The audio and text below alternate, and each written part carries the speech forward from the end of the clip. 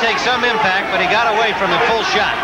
He's getting hurt, Chandler. You can see it on his face. You can see the expression on his face. He's surprised, and he's getting hurt by those Chandler shots. Chandler, a carpenter's apprentice here in Philadelphia, used to make water beds. Married, has a young son, as does Lujan, have a baby boy. Lujan also has a bruise underneath his left eye, underneath his right eye, excuse me. That could prove a factor after a while in a fight. Chandler keeps blowing his nose. He might have a slight cold, Gil. You know, there's no reason to be blowing his nose. He's not catching no shots or anything. There goes the rope trick again, grabbing it with the hands. But you notice the referee, he's not warning him. Well, he's looking at the front of the other guy.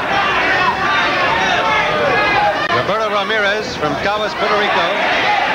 Two judges from Puerto Rico. Chandler looking imploringly at the referee, saying, hey, he's got a pretty good grip on me here. Also complaining about a butt.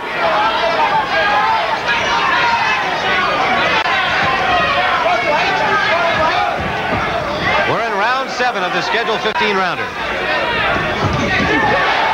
tell you, it's plenty of action in this fight, and it's been Chandler, and it looks like Lujan's trying to sucker him as he comes in rushing. Trying to hit him with a good sucker right hand or a left hook. Under 30 seconds to go, round 7.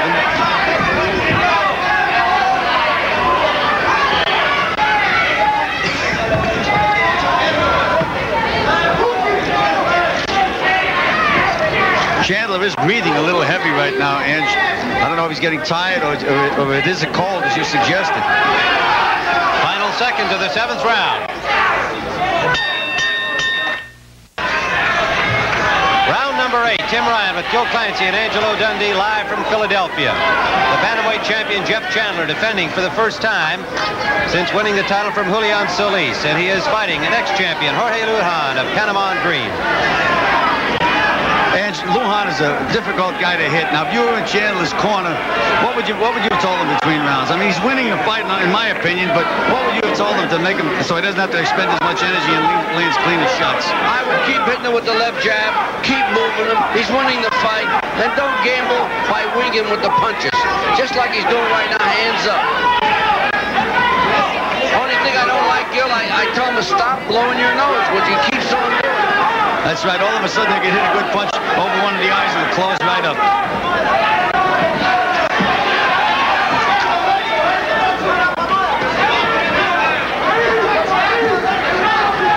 By the way, we'll be going very soon for a report from the 24 Hours of Daytona as part of our CBS Sports Spectacular coverage today.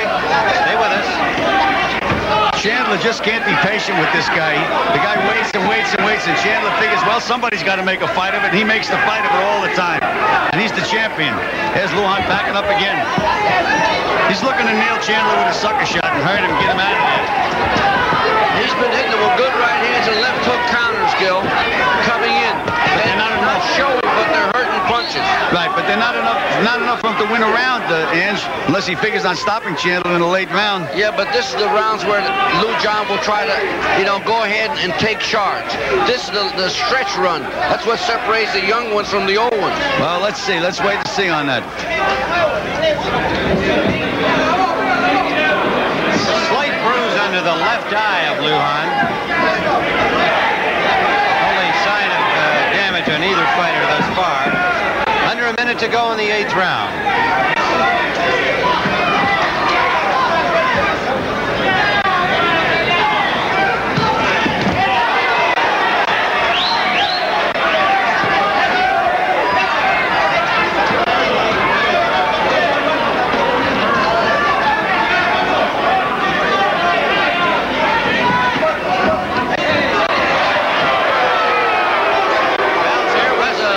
There by that was a rapid punch, and the referee warned him about it. He turned him around, hit him from the back. Had a good hold on him while he did it. Yeah, he's trying every trick in the trade. Everything except throwing clean punches. Lujan's had 25 professional fights, as has Chandler. He's been in the title competition 8 times.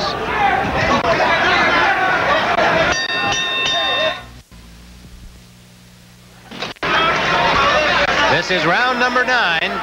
Scheduled 15-round WBA Bantamweight Championship fight. If you joined us along the way, the champion is in red, Jeff Chandler from Philadelphia, defending for the first time against Jorge Lujan of Panama. I don't like that wrestling. Anytime guys are wrestling, a guy he can throw a shoulder out, sprain an ankle.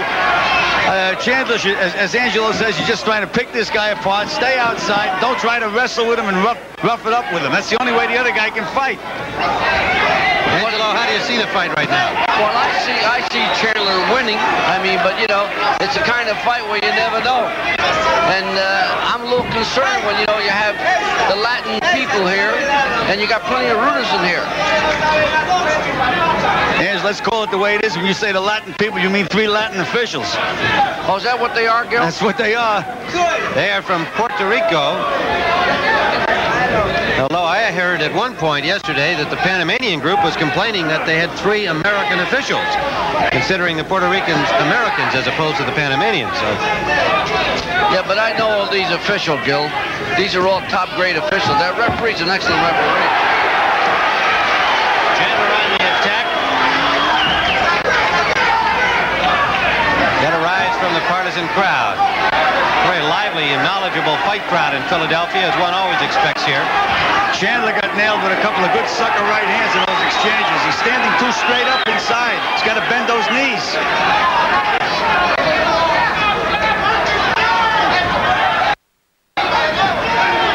Gil, when he bends his eyeball to eyeball with Lujan, that's the problem. And I think he's going to get himself buttered. I really do. Because he's running in with that shit with the head.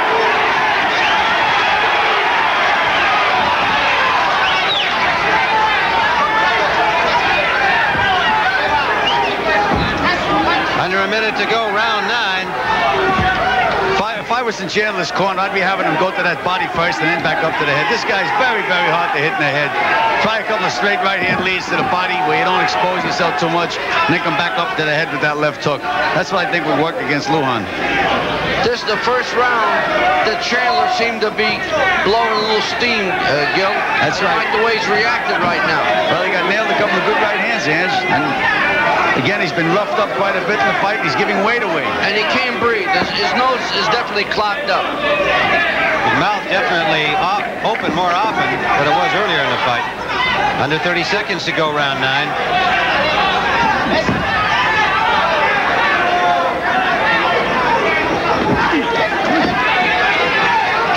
We're in the final seconds of the 9th round, and now let's go down to Ken Squire for a report on the 24 Hours of Daytona at the Bell.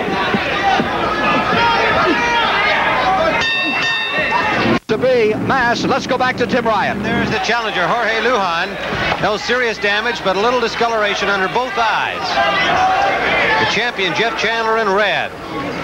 10th round always seems to be the turning point in a fight that's going like this. Gentlemen, how do you see it at this point, Gil? Well, as you said, the 10th round is a turning point. From the 11th to the 15th is the championship distance. That's when they separate the men from the boys.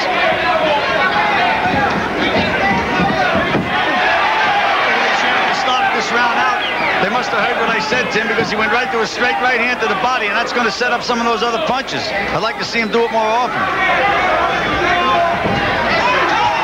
Again, we'd like to alert our stations. We'll be going to a station break at the end of this 10th round.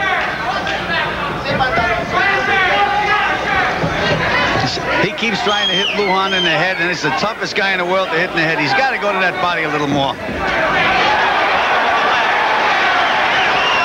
Short left hook from Chandler landed. And a short right hand.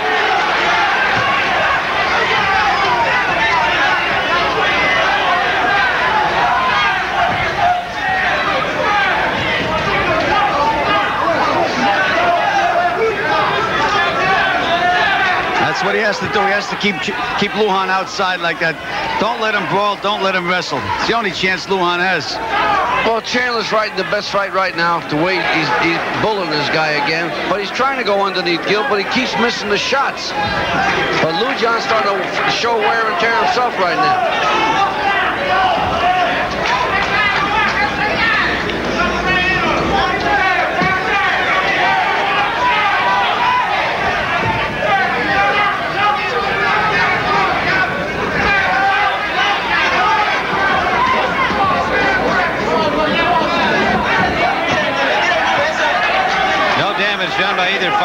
exchange. Under a minute to go, round 10.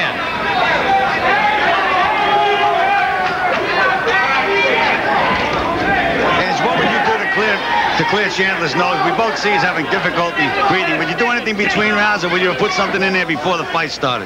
I'd have put it in before. I'd have put it in between rounds. I'd have had some nose drops in the corner, some Sinex or something. But the nose is definitely clogged. Under 30 seconds to go in the 10th round. It's been a good round for Chandler. Landed some of his best punches this round.